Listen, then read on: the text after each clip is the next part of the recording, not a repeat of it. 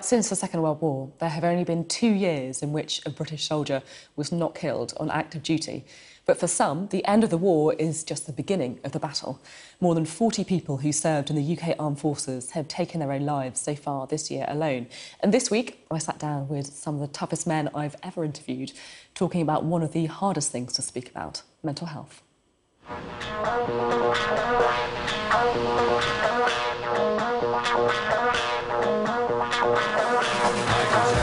Here at the Brighton and Hove Amateur Boxing Club, veterans are marking the centenary of the First World War in a unique way.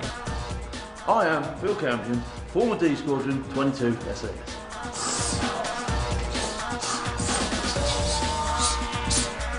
Lieutenant Farnham, Parachute Regiment.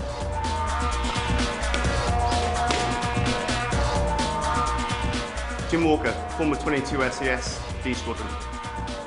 They joined the armed forces as teenagers. Now these three friends are trying to raise awareness and money for former colleagues who are struggling and who they believe their country has forgotten. The Remembrance Rumble charity boxing match pictures former members of the SAS against ex-US Special Forces.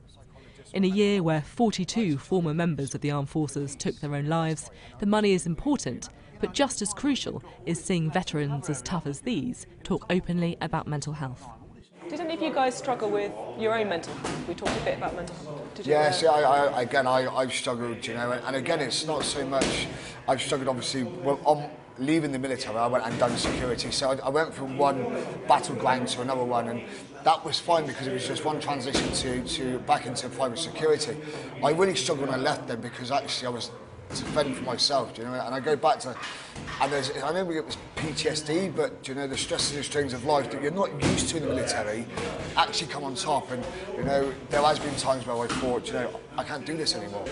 Going from the military to then being a civilian in those environments, working alongside military, it was a struggle because I was used to asking for things and it'd get done. And then, as a civilian, you ask for it, and they're like, well, who are you? I'm like, so-and-so. Well, okay, there's a queue there, get to the back of it and wait. I'm like, well, I'm just trying to get this done. You see a lot getting out with the stresses. It's not just about having a mental health issue, whether it be PTSD. What you actually find is that veterans are coming out. These guys and girls may have never paid rent before, paid the bills, the council tax. Then all of a sudden they're getting out and they're being told to fend for themselves. So they don't have those life skills. I joined the military at 16, so I don't know anything else. No, like, same. So, 16, no, I was 18. Well. Yep. But resettlement is something that should start on the day you join. You should start learning about, you know, things that happen in Sophy Street. And like I say, predominantly the guy that sets you off into Sophy Street in the army will be some guy that's been all the way through the ranks, spent 24, 30 years in the military, and has reached the rank of captain, and well done to him, and he's sort of like out there past your ankles, getting himself shoehorned into Sophy Street with a nice big pension. He's never been a civvy, so what right has he got to put me into Sophy Street? He doesn't know. Yeah. So that's when you need to visit someone who's probably been on the out for 10 or 15 years, who comes back in and says, right, okay, I'll work under the direction of this guy, but this is where it is, this is where it's at, this is what you need to know. I didn't have a clue about anything when I got out. No. And like I say, even when I went to the job centre, the only job I was qualified to do was lollipop man. It was insane. We leave and, you know, we have millions spent on us for training, and then it goes in the bin basically. And going back to the military to start off, when you turn up in depot day one, you get taught how to wash, how to shower, and how to shave, and how to make a bed. When you leave, they don't teach you anything. There's some paperwork. If you want to do a course, there's a course, and thank you very much. At least 42 former servicemen and women taking their own life since the beginning of this year. I mean, that is really I think Christmas across the board for sort of suicides anyway, I think that's when it rises. So, you know, that figure doesn't look like it's going to slow down anytime soon, put it that way. You know, there's I wouldn't say that figure's correct. The one thing that there isn't actually a way of getting data around actually how many veterans are taking their lives. I wonder if that is something that you think would be a good idea, actually, for the government to get a bit more information on what's so there is, and there has been campaigns to actually get a central database and actually work with some of these charities like Combat Stress, the RBL, and multiple other charities, Help for Heroes, and actually state to them, okay, where are your funds going, who have you helped, and actually how many veterans that you've helped have actually then gone to commit suicide. Because one of the things that charities do is they help you for a certain period of time, and then they just push you out the door, and that's like they're ticking the box to the government. There's no follow-up care. I think, you know, from the military's point of view as well, I just saw a scheme which has started up within the Royal Marines recently, which is a mentoring system whereby guys can go back and actually feel part of the system again.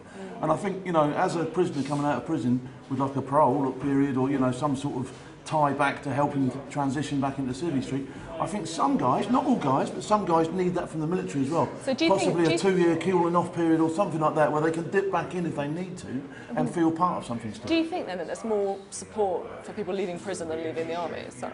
Possibly, possibly. There is, you know, there's a lot of structure around leaving prison, and there's a lot of thought put in, and there's a lot of sort of like preparation work with courses and all that sort of stuff. Now, I'm not saying that the army don't do anything at all, but they could do more. We're commemorating 100 years since the end of the First World War.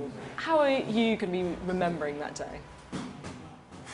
It's a long day again, isn't it? It's a day when we do traditionally. You know, we've all been in combat situations ourselves. You know, we remember our own, we remember other people, and more importantly, you know, it's about the whole thing, the whole deal. You know, from way back. It's not just today. It's not just one conflict. You know, this country's been at conflict repeatedly over the last, you know, since those wars, since World War I. You know, repeatedly. You know, you've got things like Borneo, Malaya. You know, all these different campaigns all the way through. So this country's never been without conflict. And so it's about just remembering the people that have been bold enough to go out on behalf of a democratically elected government and do something for us. You know, and just, you know, it's a time to remember them. And is there any people in particular that you're going to be thinking of? Yeah, there's also, you know, we've all lost friends and colleagues, so yeah, I always have a drink for them. Even the days when they lost their lives, I'll always stop, remember and have a drink, and yeah, never forgotten. Yeah, and how about you? Yeah, no, obviously I'm an ex-parachute regiment, so we've lost a lot of guys over the last 18 years since Afghan and Iraq. So again, it's a time for me to remember my friends that have lost their lives during these conflicts. Ahead of the solemn silence of Armistice Day, the Remembrance Rumble seemed a fitting way for these former Special Forces to pay their respects. In the end, it wasn't about winning, it was about remembering.